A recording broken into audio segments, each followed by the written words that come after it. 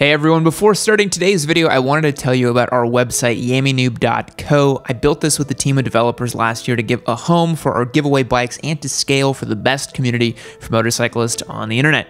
When you sign up there, you get access to our Discord server, which I'm on every day hanging out with folks. You get access to streams and other pieces of exclusive content, and you also get entered to win some free bikes.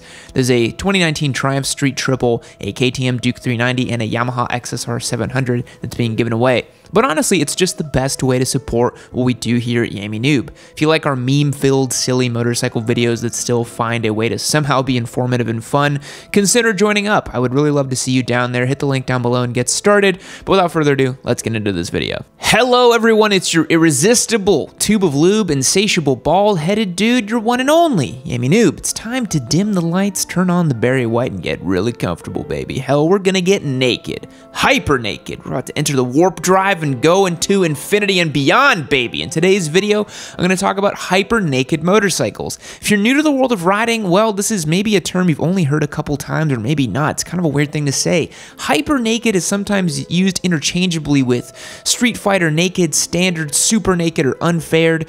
As of recent times, hyper naked is its own class and a bike that means business. Let's talk about the origins of these bikes. When you take something like a GSXR 750 and strip off the fairings, it becomes what's called a Street Fighter or a naked. It's still a squid missile, retaining the forward-leaning riding position and keeps the ergonomics of the sport bike.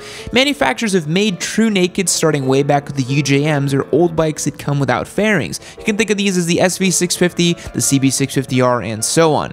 The problem with these bikes is that once you go from sport bike to a naked, you lose a significant amount of power due to the different engines being used. Could there be something in the middle though? Enter the hyper naked. These bikes are some of the most sought after on two wheels because they are truly death machines. They have multiple roles and are extremely versatile.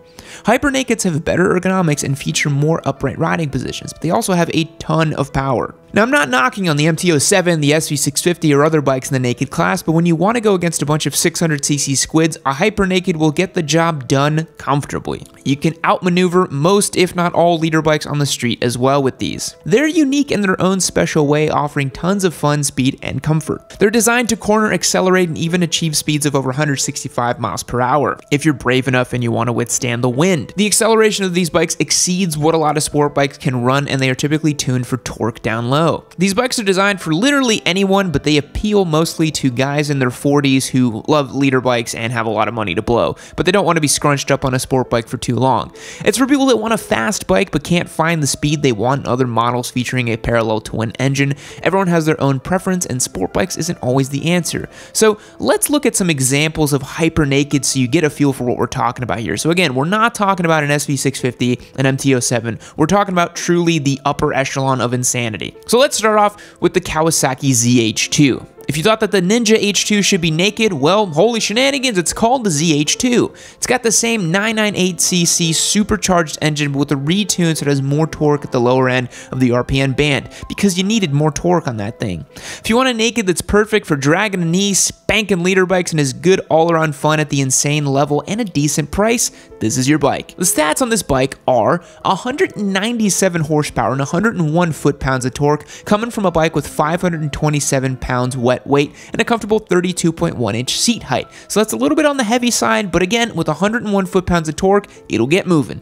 It is a much anticipated model that's been released in 2020, and for only 17 grand, you can go get yourself one and probably not buy another bike for decades. This bike is not for the faint of heart nor the typical naked rider. It is a crotch rocket killer in the form of a naked. It has a full suite of electronics for rider comfort and safety and comes with a TFT display. It's equipped with Showa suspension, Brembo brakes, and riding modes. This bike is meant to go as fast as you want it to. The estimated top speed is 240 miles per hour, but something tells me it's not going to reach that due to aerodynamics and limitations.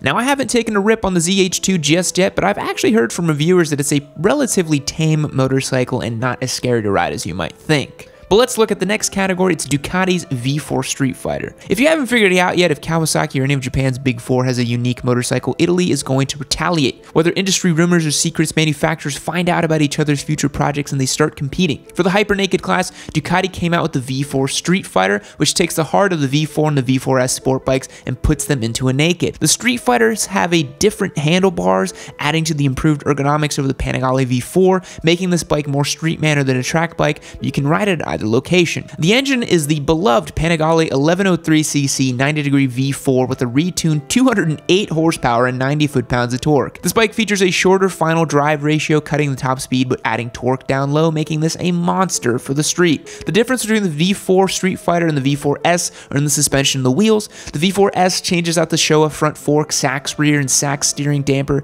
in favor of the Öhlins electronically controlled suspension. The electronically controlled suspension is a really great addition for street riding when conditions are changing and undulating and you want your suspension to adjust in real time. But for track use, it's a little bit overkill in my opinion. The V4S also has Marchesini forged aluminum wheels, which are molto bene versus the V4's cast aluminum. All in all, the S shaves a couple pounds over the V4 with its upgrades. The V4 has a wet weight of 443, while the S goes down to 439. So as I mentioned, that's almost 100 pounds lighter than the ZH2, so this thing is definitely much more nimble. Now, the base model is a mere 20 grand, and the upgraded S comes in at $24,000, which I think is actually pretty good value for money. Now let's look at some unobtainium hyper nakeds. We're talking about the MV Agusta Brutale 1000 Serie Oro. Hey, is that an SV650? Or how about a CB650R? It isn't? Well, what is it? Next on our list is a bike that brings some mystique and rarity because it's made for the above average rider with an above average pay grade. It's the MV Agusta Brutale 1000 Serie Oro. That's a long name and I'm not going to say it again. Almost as long as the new Firebraids. The Oro is a masterpiece of a motorcycle, and it's one that if it rode by you, you might not even know what it is. It's the epitome of a hyper naked bike that says I'm way better than you and has the numbers to prove it. Powered by a 998cc inline 4-cylinder, makes 212 horsepower and 85 foot-pounds of torque. The MV Agusta claims it's the fastest naked bike in the world. They list the top speed at over 300 kilometers per hour, which is about 186 miles per hour. So it's not the fastest by current leader bike standards or H2 standards, but you try going 186 on a naked bike, you're probably gonna fly off. The MV comes everything what you'd expect in a hyper naked, with traction control, wheelie control, and electronic TFT, but what sets it apart from the others? Just like Ducati's, it has a single-sided swing arm, but this bike comes with carbon fiber wheels, stock. 4-figure wheels are a factory, which is awesome. A 405-pound dry weight makes this thing super light. For reference, again, that H2 weighs 525 pounds, and a Hayabusa tips the scales at nearly 600 pounds, so this thing is screamingly lightweight. But did I mention the price tag? As I said earlier, the Serie Oro is a bike that requires a serious pay grade because it costs about $48,000. That's a lot, but let me tell you, this is a bike that probably, if you're looking at getting it, you don't really care about the price. You want a piece of motorcycling history and a true taste of exotica. Now let's look at one of our favorite hyper nakeds. It's the KTM 1290 Super Duke R. Next on our list of hyper nakeds is none other than the 1290 Super Duke R. If this one blindsided you, well, there's more than just Japanese and Italian manufacturers out there, my dudes. Yes, we have American bikes as well, but if they're not into the whole trendy hyper naked thing right now, KTM is the Austrian manufacturer that you need. They're right down the street from Red Bull, Swarovski, and Glock. The 1290 Super Duke R has a 1301cc V-twin engine that pumps out a cool 177 horsepower, which puts it just shy of these other bikes, and a whopping 101 foot-pounds of torque.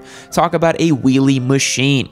This bike is the only V-twin on the list, and rightfully so, weighing in at only 417 pounds dry. This bike is a contender against other hyper nakeds. The price tag of 19 grand puts it firmly between the ZH2 and the Street Fighter V4. The KTM delivers rocket ship performance and a full range of rider-friendly electronics with its 5-inch TFT. It's a very common theme here. All these bikes are going to get really nice features and tech. They cost a ton of money. The KTM has wheelie control, a quick shifter, different riding modes for weather or track riding, and the soon-to-debut My Ride. This app allows smartphones to be connected to the bike so you can take calls and stream music and that kind of stuff. Do I think that's overkill? Kind of. Not convinced it's a hyper naked. This bike has a top speed of 180 miles per hour claimed and is designed to tear up tracks as much as it can tear up the streets. Now this next one might truly be my very favorite on this list just because of the soundtrack that it's making. Of course, we're talking about the Aprilia Tuono V4 1100. From the other Italian manufacturer comes the Tuono V4 1100. The Aprilia boasts a 1077cc 65-degree V4 that produces 175 horsepower and 89 foot-pounds of torque, and a top speed of 155 miles per hour, and a wet weight of only 407 pounds. It's a hyper naked in its own right. The Tuono has the most advanced semi-active electronic suspension on the market. The system developed by Öhlins with Aprilia allows a rider to select between 3 different modes and then adjust different actions the suspension is used in. In other words, you can adjust the suspension for turning and braking separately. Although its appearance could be considered semi-naked, the Tuono has a 32.4-inch seat height and roughly 25-degree forward lean angle for the rider, making it much more comfortable than the 40+ degrees commonly found on sport bikes. The Aprilia can be had for $15,499, which by this list standards makes it a pretty good deal. And last on our list is the BMW S1000 Single R. I know you're going to flame me for missing one in the comment section, but this last one is the BMW Single R. This bike shares the same frame, engine, transmission, and the desire to not use turn signals as the Double R. With the 999cc engine detuned to 165 horsepower and torque set to 84 foot-pounds, this thing will still haul all the way to 160 miles per hour. I know, it's a little lower than the competition in this segment, but it's still a naked bike producing some serious power, but it's the longest in the tooth here and it's starting to look a little bit old. Starting at just 14 grand, the S1000 RR can be had for a pretty low price, but that does come with some sacrifices. ABS and 2 rider modes are standards, while an array of electronics and controls are not. Those come in a $1,950 upgrade on top of the base model, but also come with other things such as heated grips, a quick shifter, and cruise control. To be honest, I've ridden an S1000 Single R. They come across to me as a little bit clinical, and they are looking a little bit long in the tooth compared to the competition. I'm curious to see if BMW is going to release an updated version. Doesn't look like they will just yet. So guys, that's going to wrap it up for today's video. What do you think? Are hyper nakeds a great thing? Do you have one? Let me know in the comments below if I can take a rip on one. And again, we've passed 600,000 subs. Thank you, and I hope the next 400,000 comes a little bit quicker so we can do something fun for 1 million subscribers. I'll catch you guys in the next one. See you later. Fact: in 1946, 50 beavers were brought to South America with the presumption that a fur trade would begin. Today, there are over 200,000 members of the dam-building invasive species. Goodbye.